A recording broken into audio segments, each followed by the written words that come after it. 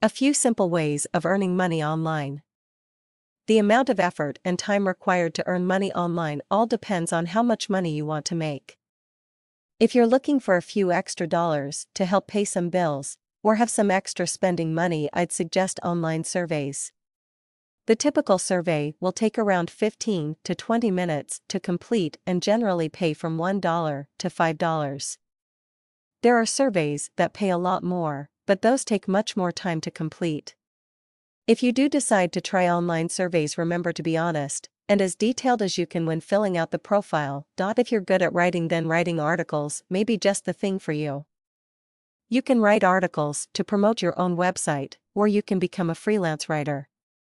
Writing articles is a great way to promote your website because you always leave a link back to your website along with your bio, and if your article is interesting, people will click that link and visit your site.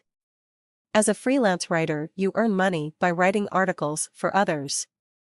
The amount you charge depends on several factors, such as the length of the article, the niche, and whether or not it's a good article that people will want to read. Another great way to earn money online is through blogging. People love blogging.